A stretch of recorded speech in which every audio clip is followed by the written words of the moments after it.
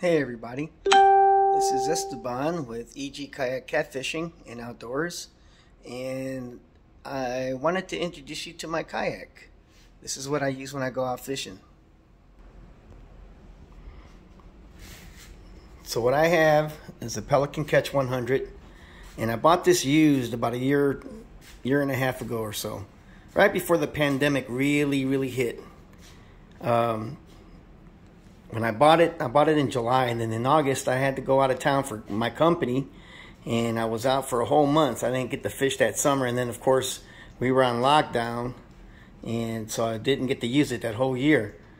This year I've taken it out quite a few times, and let me tell you, I really enjoy it. But I wanted to tell you about some of the additions that I've made since buying the kayak. When I bought it, it only had the Scotty rails here, one on one side, one on the other, and it also had this mount right here with a rod holder, and came with the anchor trolley there, and it had two extension arms, one a Scotty rod holder and the other one was some other kind of rod holder that I really didn't like, so I took them off. I decided to add two more tracks here to make the rods closer to me from my seat. So I added that. Then I added two more back here for two rear rod holders. Then I added the lights. I added these lights here, and man, let me tell you, at night they come in handy because they light up the water really well. I can see where I'm going. Then I added navigation lights. I don't know why. At the time I just added them. But now that I've added another item that I wasn't going to until it was offered to me for free, which was this trolling motor. It's a Minn Kota 50-pound thrust trolling motor that a friend of mine decided to let me have, and so I had to add the trolling motor to it, which I went ahead and I went this route. I added a 2x4 going through the handle, coming up to this cross beam, which I added two more 1-inch Scotty rails here and attached it that way. And let me tell you, there's no play in it. It's really secure. It doesn't move here at the handle. It's really secure. I love it.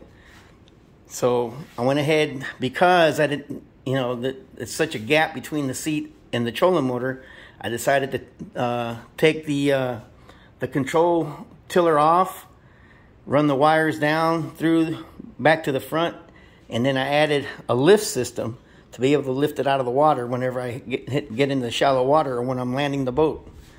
And so I'm using a pulley system to raise it up and down, and it works perfect.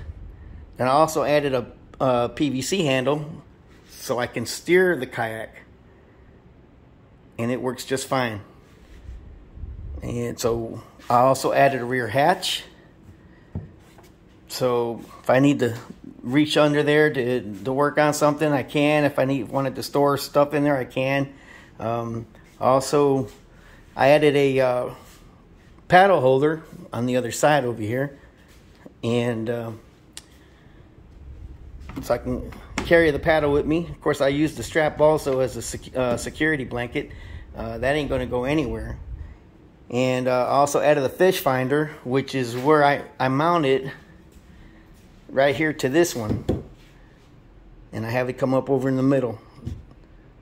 And of course, this Scotty mount I use for the transducer arm, and I hang it over the side of the kayak. Let me tell you, everything works fine. Oh, I also added this to the board. I drilled a hole, added a stake with a PVC pipe taped to it. This was a rod holder for the bank, but I stuck this light, this telescopic pole, leading up to that light, so I have something at night to shine on me, so I can,